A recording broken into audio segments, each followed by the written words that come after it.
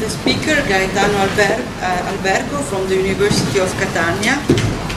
And the title of the talk is The First Person Perspective Requirements in Pretence. Thank you. Good evening. So, according to Professor Becker, to have a robust first-person perspective, one must be able to manifest it. Well, so, how can a child manifest her first-person perspective? According to Joseph Perner, at the age of 3, children possess a concept, belief, or pretence, in which the concepts of pretend and belief coexist undifferentiated.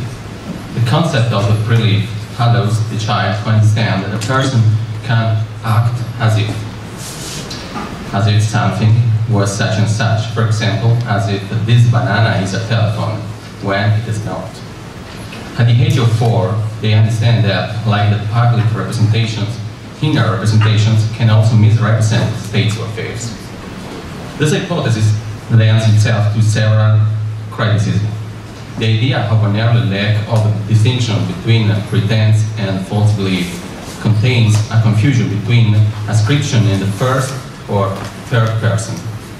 For example, a first element that demonstrates the implausibility of the argument of indistinction is to recognize that engaging in pretense involves a certain degree of awareness that one has to deal with an unreal situation. Professor Becker has made a plea for the definition of the relationship between awareness and first-person perspective.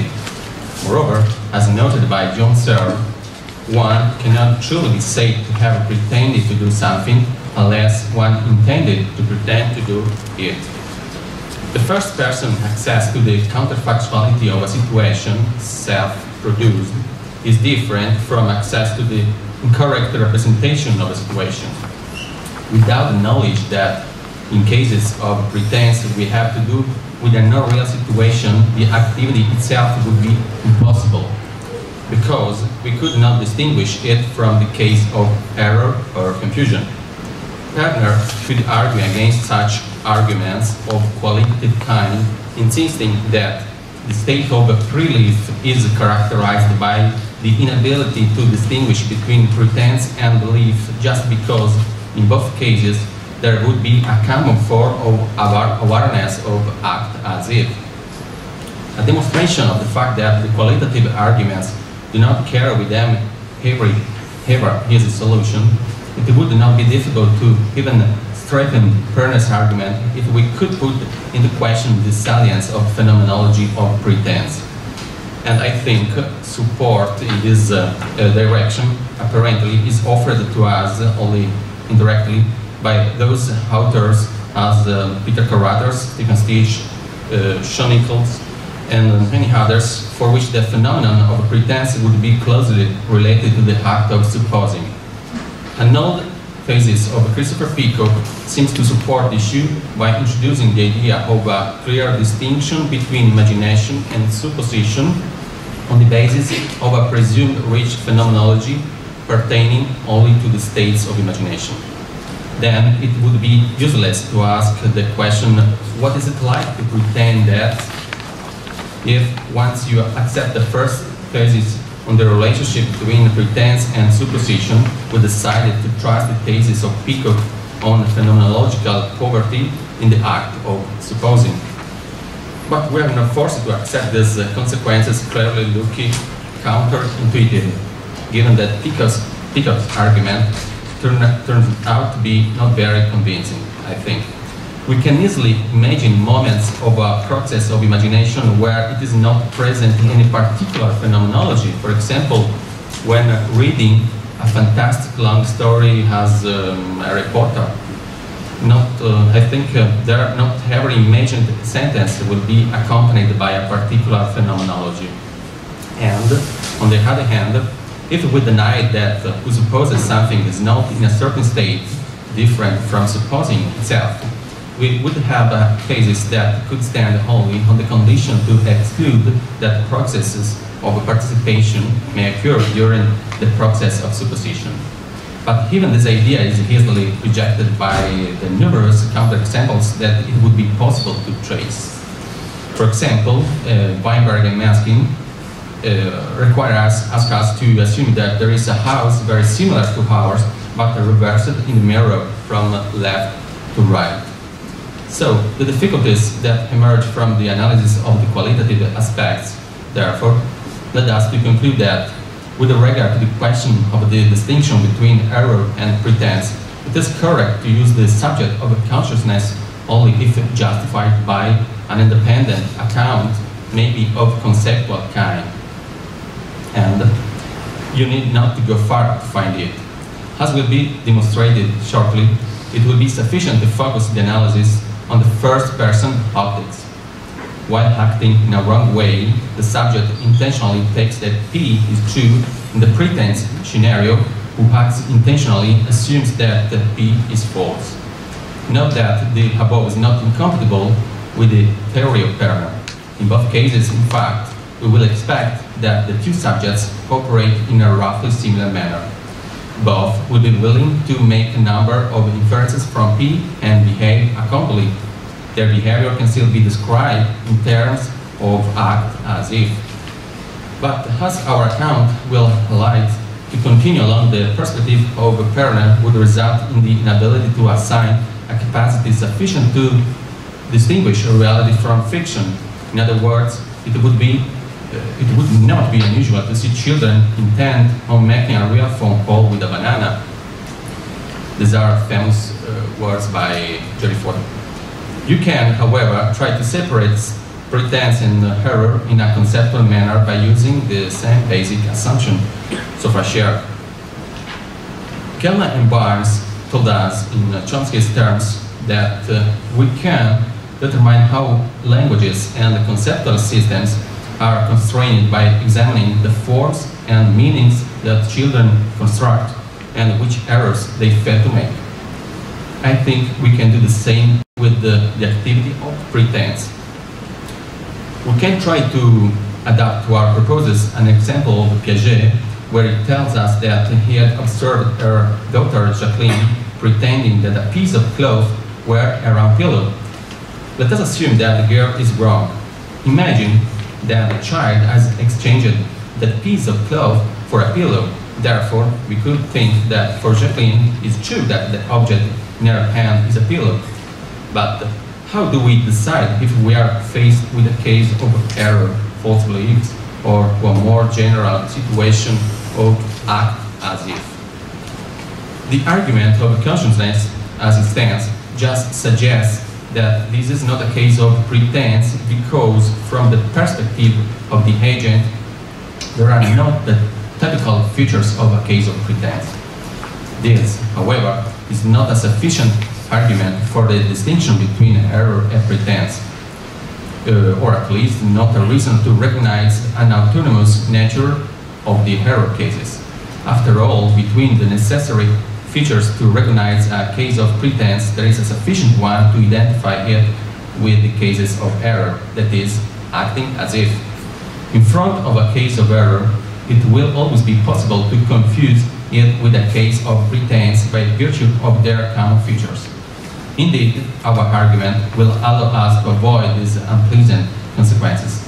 Returning to our example with Jacqueline, once it is recognized that the child is acting wrongly, assuming it's true that this object, the piece of cloth, is a pillow, then we can also ask what immediately following scenarios are possible and which are contradictory with respect to the content of our proposition. Acting, assuming that P true, involves recognizing a rational minimum of possible states of affairs that do not contradict the initial premise. But with a child under 3 years of age, the space of a contradiction does not coincide with the class of all behaviors that would make P false.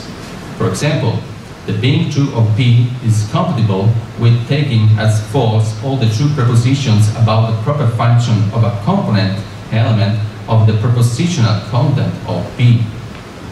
For example, the studies inaugurated by Donna Winnicott on transitional objects show us that a child can interact intentionally with a wide range of objects, not just artifacts, in a manner inconsistent with their true function, even when she's already able to use them properly. For example, a doll may be subject both to the most careful attentions and the most destructive instincts. She may love a particular blanket just because she likes to use the margin of it to caress her face, for example. In the case of the pillow, she may want to pummel it, to walk on it as a carpet. She can carry it around like Linus always brings within its cover.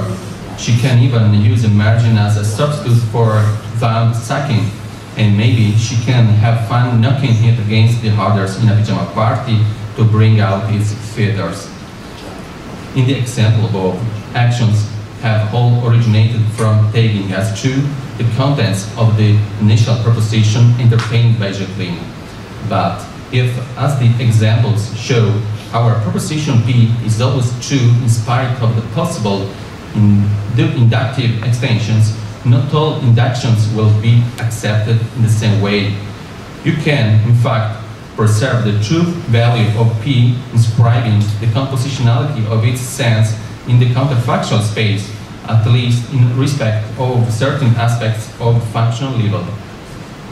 We cannot say the same for the kind of situation, propositions, where at issue is the ontological substratum of a certain substance. A physical object would be provided with extension in space, solidity, material composition, etc. A member of the class people has a certain posture for every occasion, will bleed if injured, breathe as always a mother. From the point of view of cognition, stability of a certain structure is a distal category. The development of the knowledge of reality may use tools sensitive to contradictions, but this would be impossible without awareness and intentionality. But I think it also depends on basic inductive generalizations at the non-conceptual level. Well,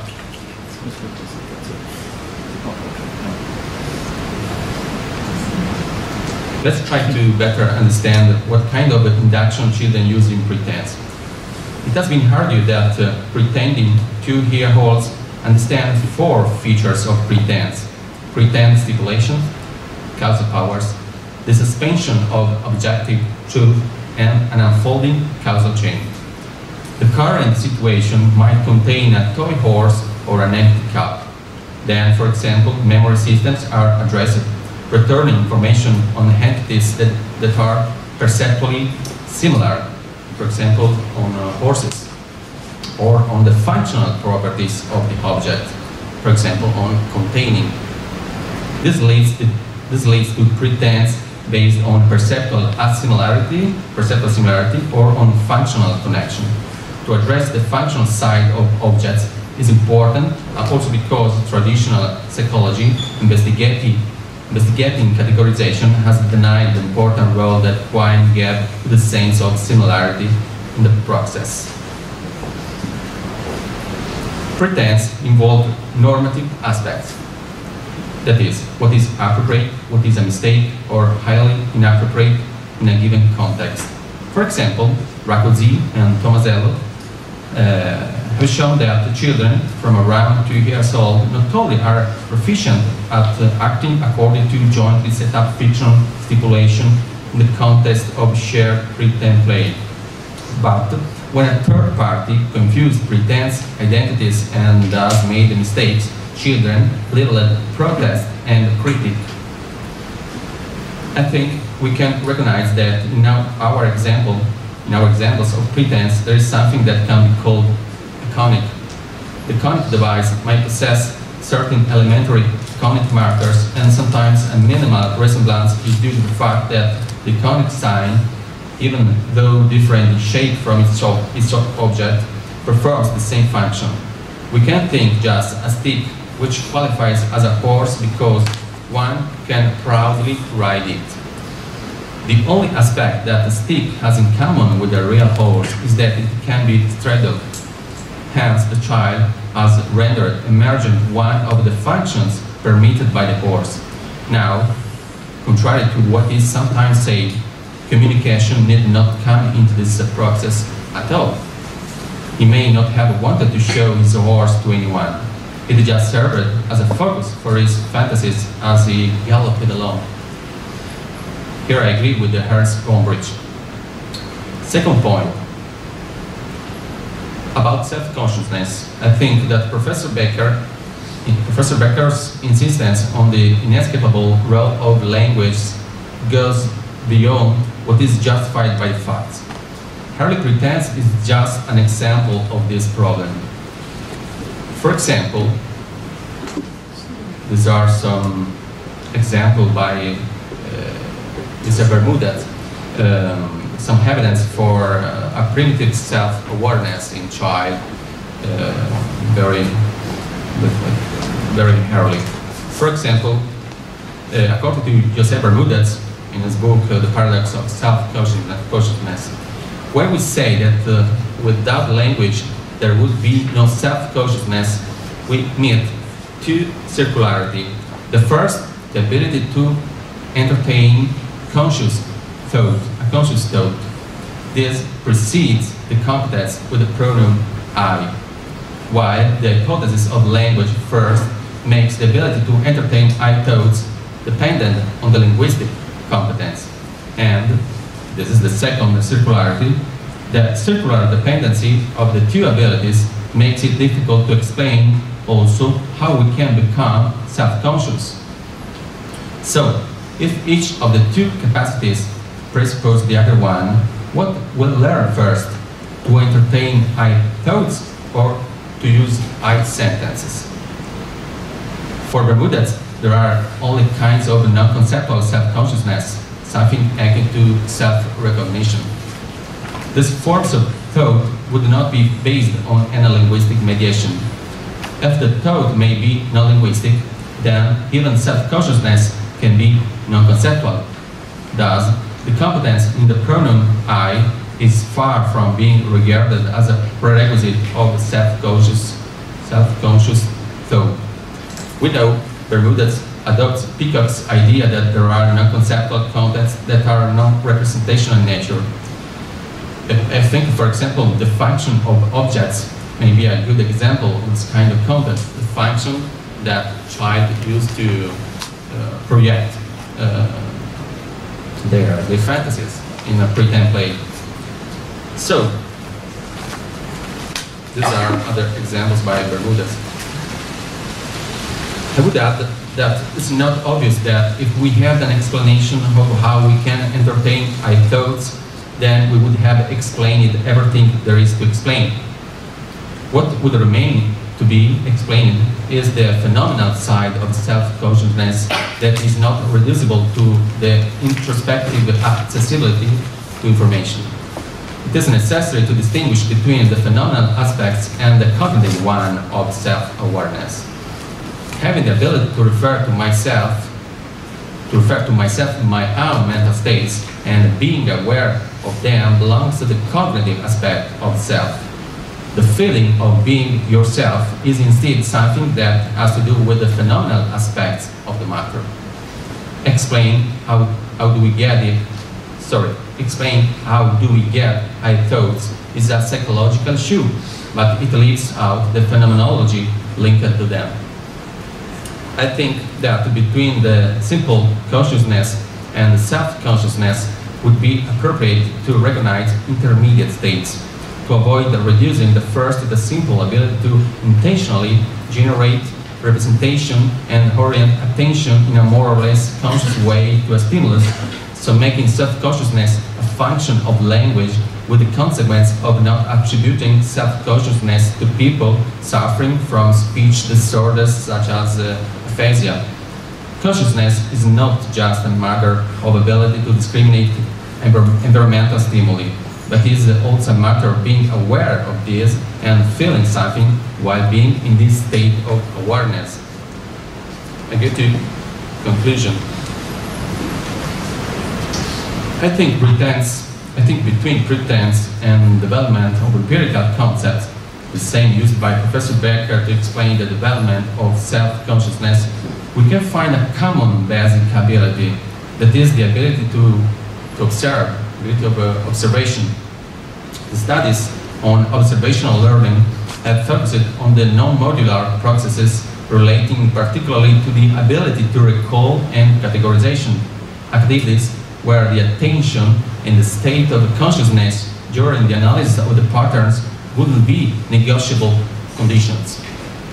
In general, in the context of the recent literature on the metaphysics of intentionality, we may notice a wide split between authors supporting the what Kant called receptivity, no? And others who, in describing the perceptual judgment based on observation, would not be willing to abandon the Kantian spontaneity. So, the essential requirement of every empiricist program concerning knowledge, that is the disposition to respond differently to different environmental stimuli, the so-called ability to discriminate, is considered only a necessary but not sufficient condition by those authors, such as Brandon and Sellars, who instead attribute to the language the main role in the formation of cognitive epistemic states, because they would be conceptual and inferentially articulated. These two, ability to discriminate and conceptual understanding, a process that Brandon calls Tupley account, would be inseparable in any claim of observational knowledge. In front of a proximal stimulus, every answer without any inferential meaning, even if only potential, would be cognitively empty. As a result, there would be no form of reasoning independent of the ability to give and ask for reasons. That is devoid of the inferential capacity and consciousness which accompanies it. So, we can reconsider our concept of observation, questioning 2 points. First one, is the observer's response contentful just insofar as it occupies a node in a web of inferential relations? And second one, does a differential responsive disposition to respond to environing stimuli need a social acknowledgement because the normative status of committing oneself would be, according to Brandon's view, a social status? Well, I think pretense can be a possible answer against this kind of solution, based on the model of all or nothing. Thank you.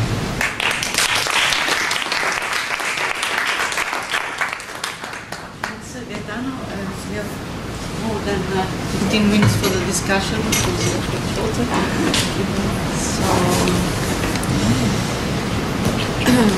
yes, Professor Baker. Thank you. I'm afraid I couldn't actually read your hand at your slides because I have bad eyes. I've got yours too. Now, here's what I thought you said. I thought early on you said there was a question of distinguishing pretense from error. And that just reminded me when I was a very young child, about 3 or 4, and I think this is very common. I had imaginary playmates. In fact, I had 4, Toto, Pee-Pee, Cussapi, and Mickey. But I don't know how I individuated them or anything, but that's beside the point. But when I would talk to my mother about these, my imaginary playmates, and she would even invite them to dinner, but only one at a time. But I guess the point I wanted, or the suggestion I wanted to make was, I don't think I ever was in error about they were my imaginary playmates. I don't know if I knew they were imaginary, but my made-up playmates. They weren't real. That's the difference between reality and pretense. I mean, error and pretense, it seems to me. That in pretense, you're not under any illusions about what's going on in reality, but in error, you're mistaken about something in reality. But in pretense, you're not mistaken about anything in reality. Did I just miss your point? Yeah. I think it's very near to the point I'm talking about. Just yes. I think those who keep to stress the difference between imagination and explicit behavior emphasize more transparency for the mental activity of imagination than for explicit behavior. So I think there's something given easily for granted in this, because if we talk about an epistemology of understanding, I think imagination is at home. But with other kind of epistemic condition like belief, I think it is sufficient to be at the level of epistemology of knowledge, not of understanding. I use, for example, the notion of a proto-concept of damned, to try to understand why children, when they pretend, they try to go against reality, and I think they are conscious of this, but reality offer them only props to go over reality. Well, I think the notion of self-awareness has to be when you talk about imagination at the 2-3 years with 2-3 years old children, I think they are developing concept at a basic level. The kind of level I think is necessary to improve with the inductive generalization, normative knowledge about nature, about the reality, no? And the risk, I think, if I can, is to reduce self-awareness to an epistemic ability, because the self is transformed in an object. No? Why, for example, why I use observation as a common topic between awareness, as you understand it, and pretense? Because in observation, there is the risk to consider the self as a possible object of observation, no? As an object. So it's important for me to discriminate between an epistemology of understanding with pretense and an epistemology of knowledge with epistemic ability as belief, etc.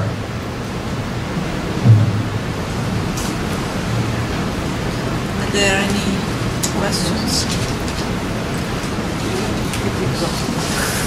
Yes, we are tired. So thanks again, Gaetano.